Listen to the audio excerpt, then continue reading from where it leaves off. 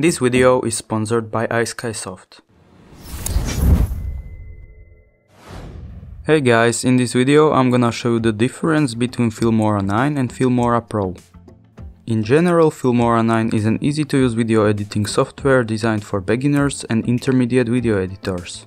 It offers a variety of titles, overlays, transitions, motion graphics and other built-in video effects and presets, while Filmora Pro gives you advanced features and more control over your videos.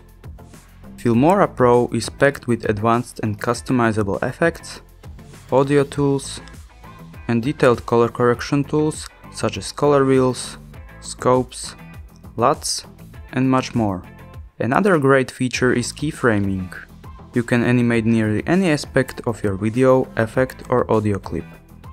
Keyframe attributes like position, size, opacity, and volume.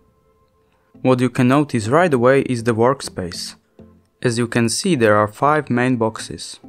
When you import your footage, you can view it in this window before adding it to the timeline.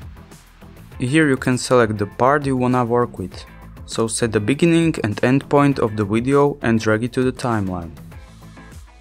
In the effects panel you will find a list of many interesting effects, for example lightning and electricity, or an effect called leaf color, which allows you to select just one color from your video and create this cool trick.